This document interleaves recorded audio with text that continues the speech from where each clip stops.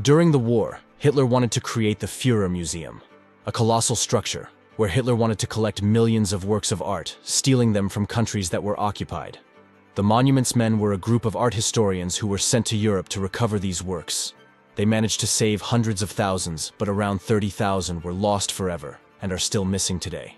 Among these, we remember Pigeon with Peas by Pablo Picasso, Portrait of a Young Man by Raphael, Nativity of St. Francis and St. Lawrence by Caravaggio, Poppy Flowers by Vincent van Gogh, The Storm on the Sea of Galilee by Rembrandt, The Concert by Johannes Vermeer, View of Auvers-sur-Oise by Paul Cézanne, Charing Cross Bridge by Claude Monet.